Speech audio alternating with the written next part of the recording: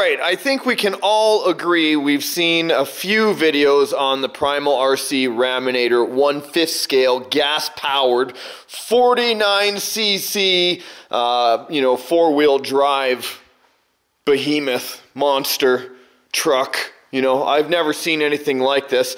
If you haven't seen any videos on it, we have several on it, but I've been getting a lot of writings lately saying, yeah, I thought you were in love with this truck. Where did it go? What happened? And I gotta say, everything about this truck has been phenomenal for me. In fact, the more the stock engine broke in, the faster it got, the more it loosened up, and the best part about it is it was like about $120, Canadian. You can get these little, mini pocket bike engines fairly inexpensive. There's a ton of mods out there for them. Here is the clutch on the stock engine. You can see everything there. Pretty good shape for what was going on there. So you'd wonder why the heck I have the stock engine out.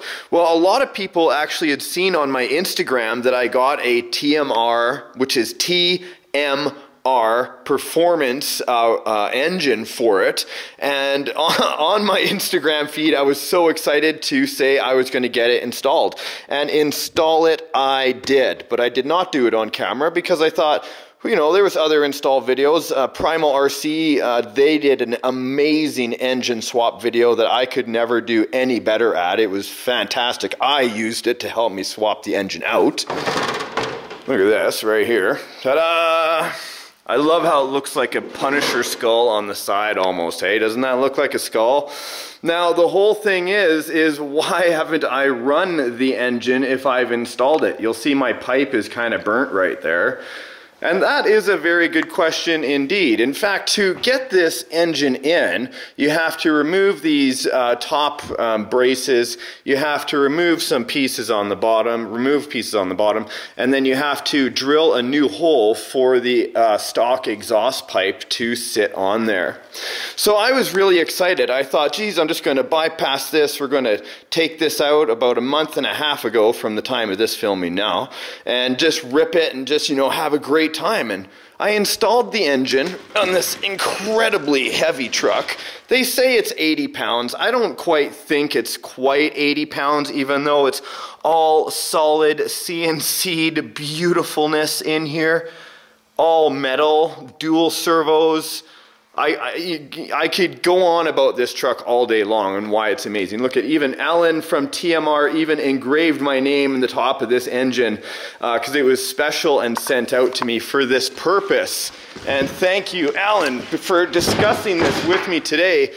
Because I knew that I did not want to do any kind of damage to the brand at all, because he is known for creating awesome engines.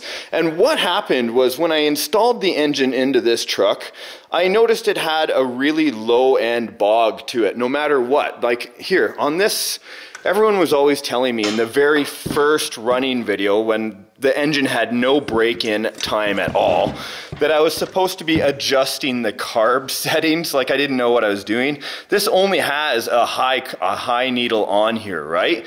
There is no low speed setting. It's a cheap engine. The carb is what it is. Well, this one has a high and low setting, which is awesome. There's a small choke on there as well. The whole stack, everything is fantastic. But the low end bog shocked me. I thought, geez, this is really unusual. When I fired it up and I tried to rip out of my garage, there was no real speed at all. In fact, for this engine that was supposed to be like 1,000 or more, it didn't seem to be any faster than this engine at all. And so I was really concerned, because here was somebody that obviously was trying to do something nice for me, send me a good engine for this huge truck, and their video looks amazing. And so I phoned him and I said, listen, what's going on with the low end bog? And he said, no, totally normal. It's just the way it goes. And it, once it gets up in speed a little bit, and once it breaks in a bit, you'll get it going much faster. Well, I got the flu. Bad timing. I got the flu. Had to wait a couple of weeks to get through that. And then I tried to run it again. And no matter what, it was almost like it was getting worse. I was trying to get it going. You see the pipe actually had some real heat issues there. And so what we finally figured out when I called him back, because finally the truck almost wasn't even moving anymore. And it was only after about 5 minutes. And he said, Aaron, Alan said to me from the company, he said, Aaron, the clutch that I sent you is an aluminum clutch, and he says, I'm thinking what's happened, and he says, I hate to say this because I wasn't the first one to be reporting this, was on the very first run of engines, the clutch that they used was just too soft. And there's not just that, like he did do tuning to the clutch itself and did the math on the springs and everything, this of course being the stock one. I'll be pulling this engine out here pretty soon to replace the clutch. But what had happened was that this pipe itself, this stock pipe, is basically, it looked like another pipe I had for a 34cc engine, like a 2-stroke. And it's so small. And so the stock pipe itself is not the right pipe to be running with an engine like this. Number one, it cannot breathe at all. And so Alan was working on a new pipe. This whole time I was having this problem, he was already working on a new pipe and said, I have a prototype pipe, which is ugly as, but if you want to fix it and paint it yourself, it will almost be, you will see a huge improvement with the new clutch and the pipe. And the final pipe is coming down the road, plus there is new clutch springs as well. So this is what happened to my Primal RC monster truck. The other thing that happened I was struggling with was there is a servo right there, which is for the throttle. Well, some of the servos that Primal uses are reverse servos from what normal servos, like they're reverse directions. So you've got to get a special wire if you want to put something else in there. I did put a strong waterproof Tekin servo back there, totally element proof, lots of torque for the throttle. And I also noticed the throttle line can get stuck. Now it's not just this stack here, it was on both engines. I noticed that it can kind of stick a little bit there. So I'm still working with that to figure it out, but now you kind of know what's going on with my Primal RC Raminator. Let me show you the pipe that he sent me. Okay, so here's this pipe, which is a little bit larger than this stock. This isn't a stock one. This is a Victory RC pipe for, I believe it's a Losi 5. Basically, it's like the same size. Look at that. Same size. And so then when he sent me this big fella, look at this. You can tell I wanted to call it a different word there because it is impressive. It's been used, beaten, and abused. But he said this is definitely going to improve the performance. Plus I have another clutch. Look at the size of the room, like look at the room, right? So basically what was happening in a nutshell, because I've probably lost everybody, comment if you're still watching right now, yeah? Basically what was happening was the clutch was trying to expand when I was trying to get out of that low end bog. It was getting way too hot because it wasn't able to breathe properly out of this exhaust pipe and melted the clutch shoes because they're the wrong clutch shoes. And so TMR has sent me new clutch shoes. Thank you guys. Yeah, let's have a look here. Here is the new clutch itself, all taped up because he actually made me a clutch puller.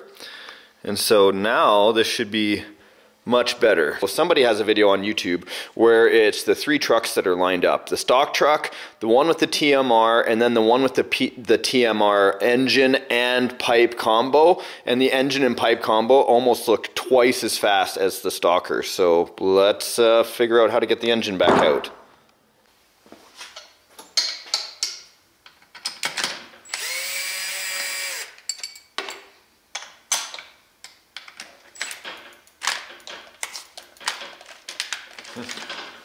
Tight. That's better.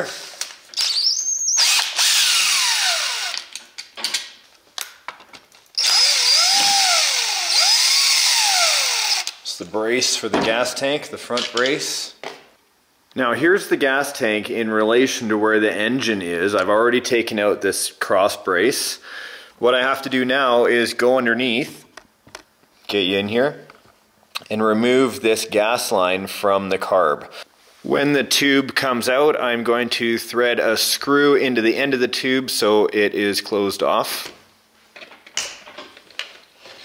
Okay, the gasoline immediately wants to come out. And of course that stops any gas from coming out. I'm just undoing the final 2 bolts on the back brace. And I can remove the gas tank altogether. Then I need to remove the filter with that screw right there, and I'll also remove this throttle cable from the throttle linkage. There we go.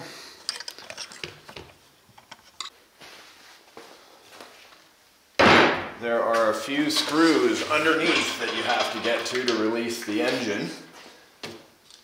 Right up in here. There's 3 of them. I'll show you.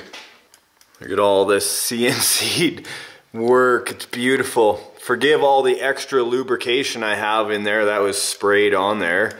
But there are that 1 screw you can see straight ahead, and then the 2 side screws here is a brace.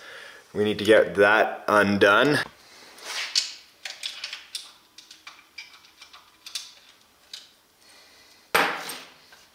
Perfect.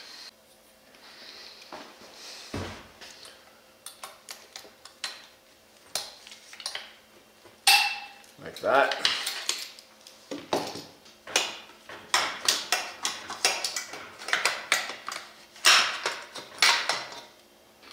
Now look at the 3 different pipes, right? This is the one for the low-C.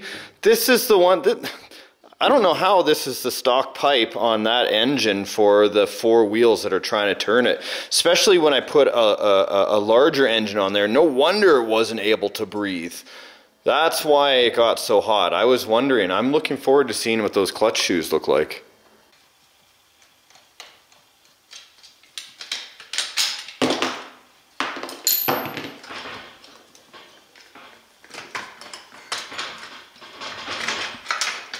And there she be. Yes. Yes.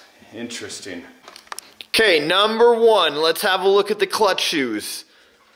The clutch shoes themselves don't look too worn out. And look at that.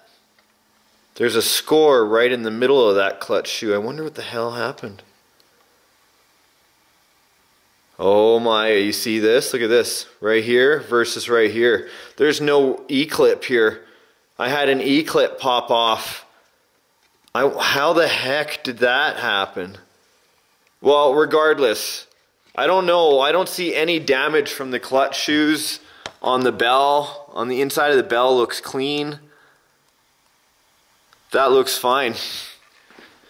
Oh well, okay, well at least there we got an idea of what's going to go on. I'm going to still replace this clutch and test it all out. I'm actually going to call Alan, run over the scenario with him, see what he says. One thing I want to say about Alan, he has always been amazing at TMR.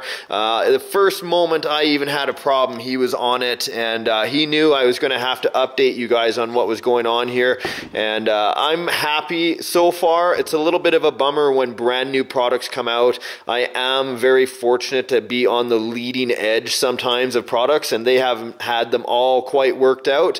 But with the new pipe, ta-da! And with the new engine, ta-da! And with the new clutch I put on the inside, it should be just in time for it to be minus 25 degrees Celsius and way too cold to take it outside.